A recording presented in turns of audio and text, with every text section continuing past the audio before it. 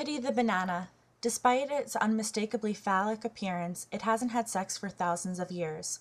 The world's most erotic fruit is a sterile seedless mutant, and therein lies the problem. The banana is genetically old and decrepit. It is also in danger of extinction. The banana is one of the oldest crops, coming into existence as an edible fruit approximately 10,000 years ago. The seedless variety was a genetic mutation, and all bananas since have been essentially clones of those first mutant fruits. The standardization of the banana is threatening its ability to adapt and survive. It lacks the genes to fight off the pests and diseases that now threaten the banana plantations. The banana is devoid of genetic diversity. Prior to the 1950s, it was the Gros Michel banana that dominated the scene, but it was then wiped out by a soil fungus. It was replaced by today's standard banana, the Cavendish. The Cavendish is now facing a global epidemic of a fungal disease.